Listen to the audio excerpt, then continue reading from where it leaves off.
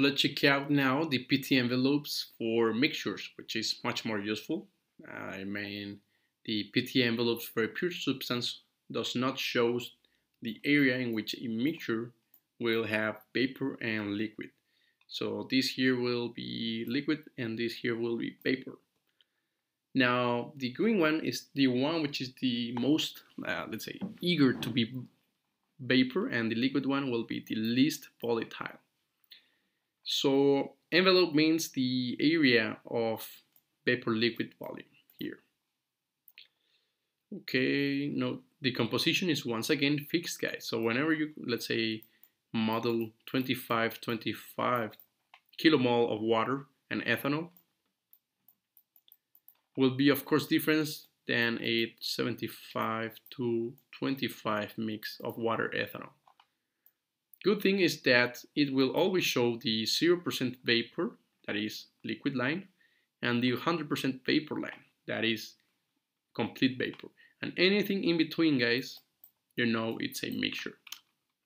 Now this is awesome, especially if you're searching for vapor liquid mixtures, and if you want to know in distillation, so you want to know which conditions will give me a vapor liquid mix and which conditions will give me a liquid vapor only. Okay, so many times we start at one point and we separate that into one left here. So this will be a conditions given for the liquid distillate, and this will be the vapor distillate.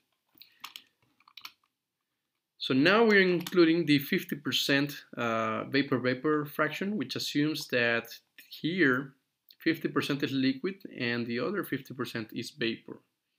In this line, we assume that only there's liquid, and in the green line, we assume there's only vapor. We can complex that and add more interest lines. So let's say we want the 0, 25, 50, 75, and 100 vapor lines. They are present here.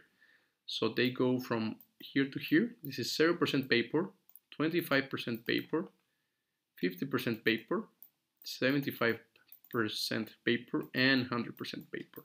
So maybe you're wondering, why do you want to do that? Well, maybe you want to separate into a 50-50 mix. You have a mixture, you input it into a flash, you need to identify the temperature and pressure at which you should separate this mixture in order to get 50-50%.